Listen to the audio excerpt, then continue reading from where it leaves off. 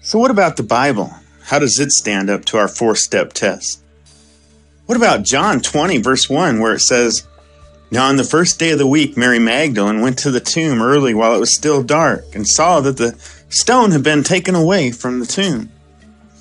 However, if you go over to Matthew's account of the exact same event, Matthew 28:1, it reads, "Now after the Sabbath, as the first day of the week began to dawn, Mary Magdalene and the other Mary came to see the tomb." Someone once pointed out to me that this was a clear contradiction because John only tells about the one Mary that went to the tomb, while Matthew, on the other hand, tells us about two Marys that went to the tomb. However, if you go back and look at John 20, verse 2 more closely, John clears up that Mary, along with someone else, came running back to Peter and said, "We don't know where they have taken him." Clearly, it's not a contradiction. I've seen lists containing literally hundreds of such supposed contradictions in the Bible, and all just like this one can easily be straightened out just by reading the text a little more carefully. Again, the law of contradiction says that A cannot be both A and non-A at the same time, place, and manner. It must meet those qualifications in order to be a true contradiction. For thousands of years, people have been trying to find such a true contradiction in the Bible and have yet to ever find one. Not a single one. Think for a moment about what a miracle that is. Only when you examine the uniqueness of this book can you truly appreciate the miracle of not one contradiction. The Bible in its entirety, from Genesis to Revelation, was written over a 1,500-year span, written over 40 generations with 40 different authors, people from all walks of life, kings to peasants, philosophers to fishermen, written on 3 different continents, in Asia, Africa, and Europe, during times of war and times of peace, written in 3 languages, Hebrew, Aramaic, and Greek. Its subject matter includes hundreds of controversial topics, yet the biblical authors all spoke in complete harmony beginning to end. The unfolding story of God's redemption of man. That's a miracle. So what about science? Doesn't the Bible fail the science test since it claims that life was created rather than evolved? That the earth is relatively young, and also that it once was completely flooded by a worldwide global flood? Well, again, I want to point out how I had said earlier that in order to fail this test, it must fail known science. It must be something we know to be a fact as opposed to popular theory. For example, we know that there isn't an atmosphere on the moon, so that no human life could possibly live there. Not only that, we've actually traveled there. Regarding evolution, I've already pointed out that far from being a known fact, it is rather only a popular theory. No one has ever observed something evolve, nor has anyone ever found a finely graduated chain of fossils. Nor has anyone ever observed new beneficial information being added to the DNA of a multicelled organism. What is actually physically observed is advanced life showing up suddenly in the fossils, looking much as it does today. When we observe the function of DNA, we see something that is highly specified. So even if you don't agree that life must have been created, you must at least agree that evolution is far from being a known scientific fact. As for the complaint that raises the issue regarding the age of the earth, I must point out again that no human has been around long enough to tell us for certain how old it is. So the most we could possibly do is observe how long certain processes take and then try to come up with an educated guess on the age.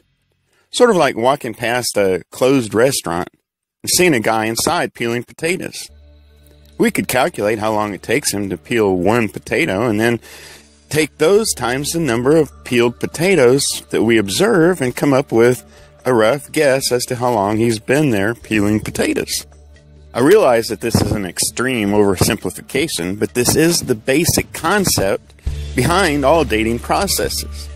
Again, you don't need to flood your brain with all this scientific jargon if you just grasp that this is the basic principle that all dating methods employ.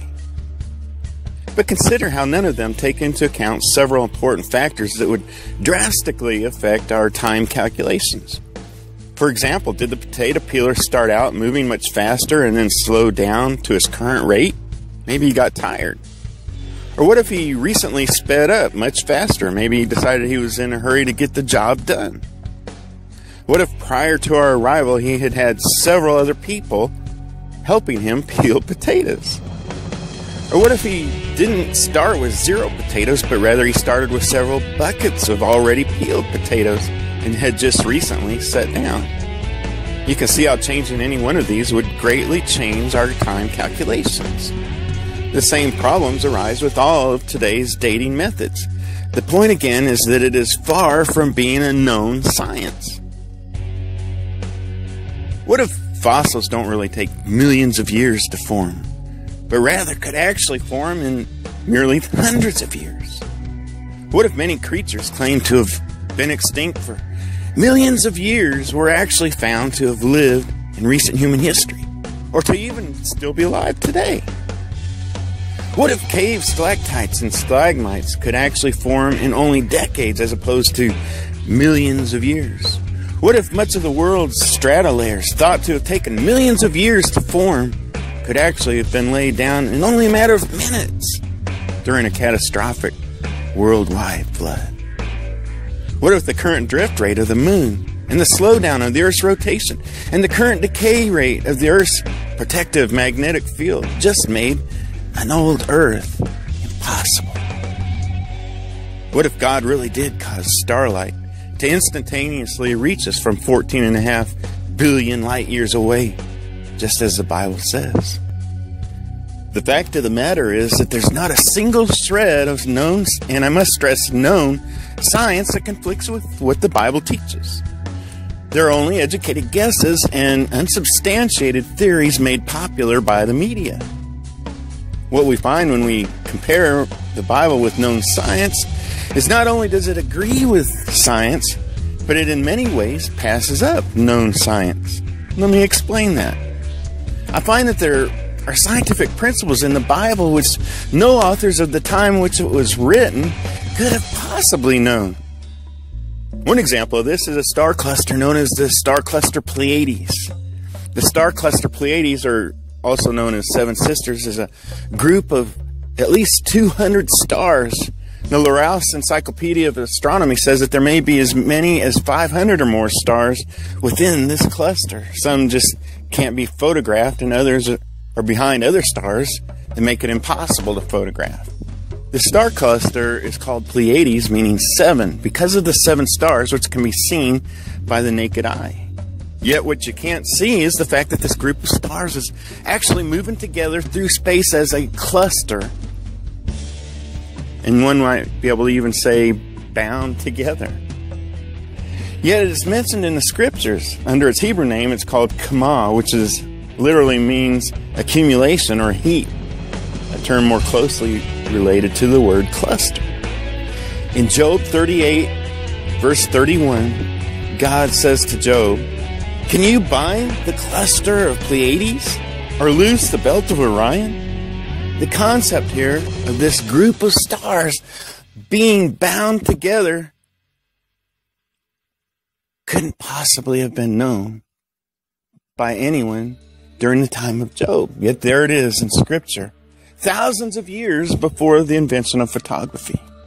Likewise, the ancient Scriptures mention the sun's motion through the universe in Psalms 19, 5-6, at a time when all the ancients thought that the sun was stationary. Job 38:19 mentions the motion of light particles and the static nature of darkness, long before scientists like Isaac Newton and Christian Huygens ever suggested the concepts. Ecclesiastes 1:7, Jeremiah 10:13, they both mention the Earth's hydrologic water cycle, thousands of years before the experiments of Pierre Perrault and Edmé Marriott demonstrated it. The Earth's wind belts and its behavior were not discovered until the works of George Hadley and G.G. Corrales and William Ferrel in the 17th, 18th, and 19th centuries. Yet the wind belts and its behavior were clearly described thousands of years earlier in Ecclesiastes 1:6.